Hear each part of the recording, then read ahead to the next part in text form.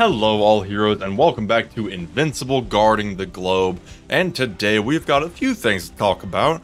We've got some new GTA Ops events to cover, we've got a brand new patch notes to cover for a balancing patch with some very interesting ramifications, and a nice return of a much beloved feature and some nice loot that we will all be receiving I say very soon, but pretty much immediately. So we will talk about all of that in this video, starting with the new GTA Ops events. No new characters today, but we do have two new events. First of all, we have an artifacts focused one here. This one is focused around the Flaxen drone item, if I'm not mistaken. If we go to the collections here and look it up in the artifacts, this one has a passive ability where when the hero holding it receives a debuff, it will silence the enemy, basically turning off their abilities, and decrease their defense by 15% for 3 seconds. I will say, I think this loses out to a lot of the more popular ones, like the GTA cloaking device, the battle hologram, certainly the obedience collar if you have that one.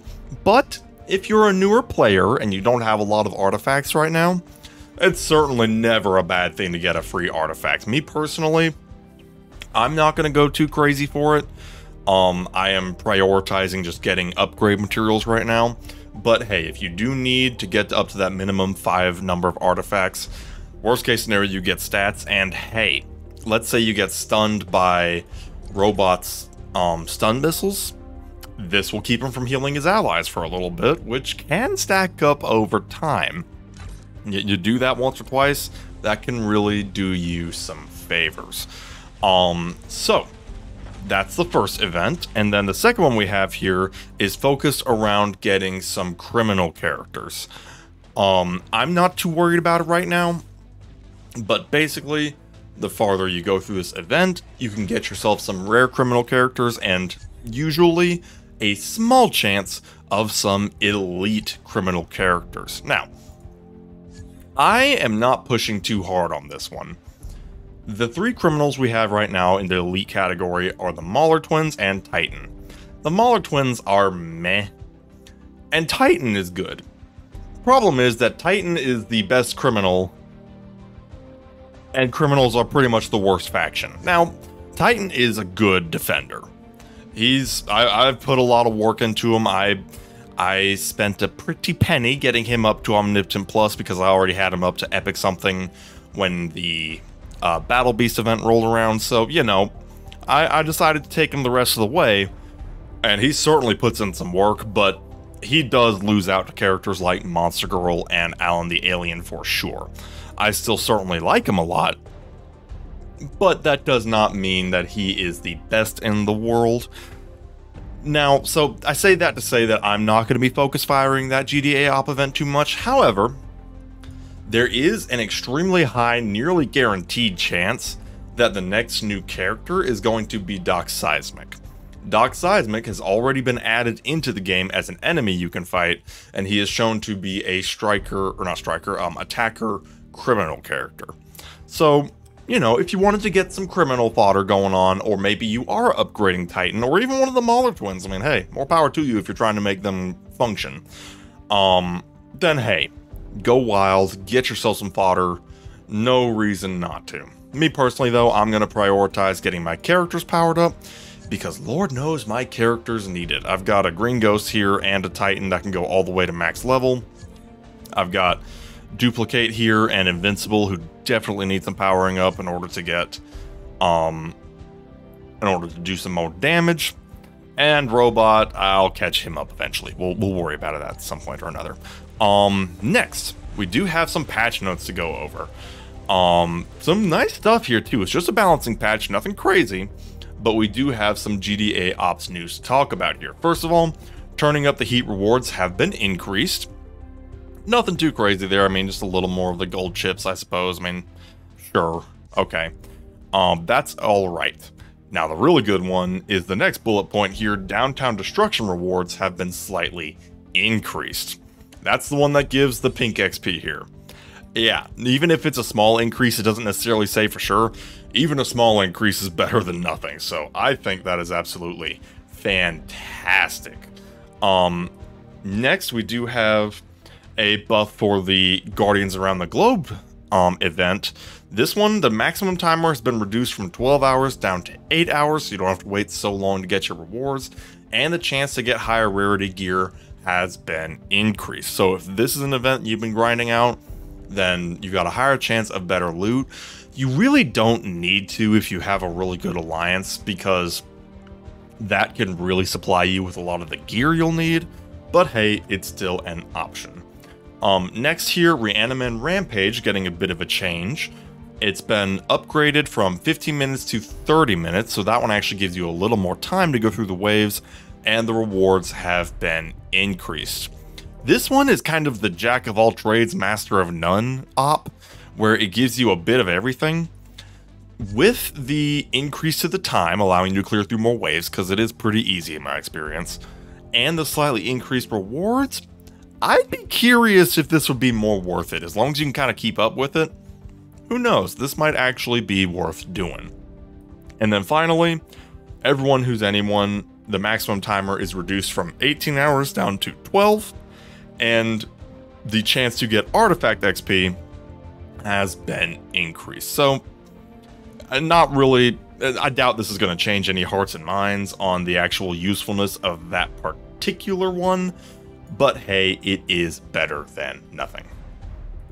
Now, the last order of business regarding the patch notes is that the campaign's difficulty has been adjusted to make progression smoother from Chapter 10 to Chapter 20. And when they say adjusted, they apparently mean nerfed into the ground. If we take a look at this current mission here, I am now stronger by an over 50% margin. This mission was kicking the crap out of me a few days ago. In fact, if you look at my robot breakdown video, my last video that I uploaded, you'll see that I jumped into this fight, got the crap kicked out of me. That was just before this patch note went live. At this point, it'd be a cakewalk. I mean, I could probably just throw Green Ghost and Titan in here and they could probably do it by themselves. So, campaign got a massive nerf to the point that a lot of people are taking it all the way through the end of Chapter 20, which if you've taken the time to look, Chapter 20 is the end of the current story or the story, I don't know. Usually you get this is not unusual for these types of games, but usually you get a nerf when there's already been harder endgame stuff added. So, interesting there. I wonder if they are cooking up something to be a higher difficulty level. I certainly hope so, because I've got some characters that would love to have some higher battles. Either some new story chapters or some alternate events that are not just GDA ops to give us something to do. Anything like that, I would be happy. So, just something to keep in mind there. Little caveat to that. If you do go through Chapter 20, be aware. If you look at your daily missions, one of them is start the campaign one time for 20 points.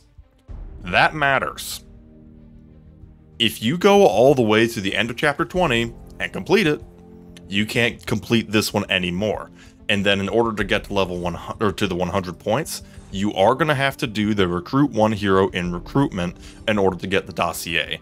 Basically, you got to spend a dossier to get a dossier, which is a little bit of an ouch. Now, for people like me who are not shy with their summoning, not a big deal. Somebody who's really trying to save dossiers and be picky with their resources, especially free-to-play players, then you start getting into some trouble territory. Yeah, that's when it could start to become a problem. Hopefully they will maybe adjust some points or add a few more items to this list. I haven't even done the math for the weeklies, but the weeklies even have complete 10 stages in the campaign. I don't think the math is quite as strict in this edition, but it's hard to say for sure.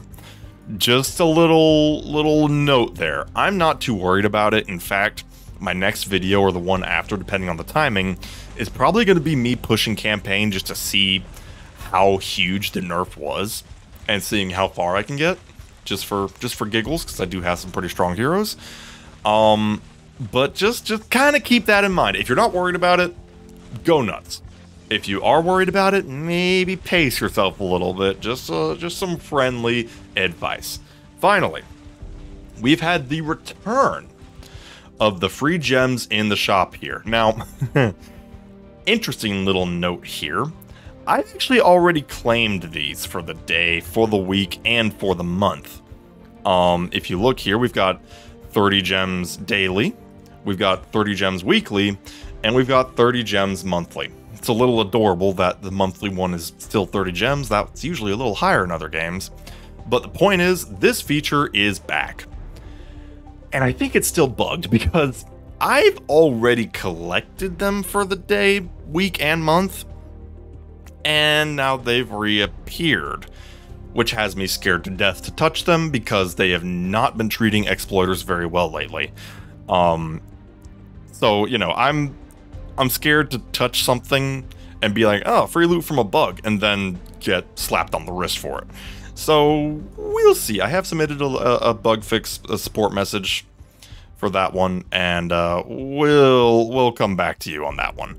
But effectively, what you need to worry about is that this is back, and as compensation for the time that it was down, they've just straight up given us 1,400 gems for free to make up for the days that were missed, plus a little extra on top. So an absolutely massive gem infusion that you will get as soon as you log in, if you haven't already. Just absolute wonderful boon for all of us, regardless of whether you're free to play, pay to win, who cares? Free loot is never a bad thing.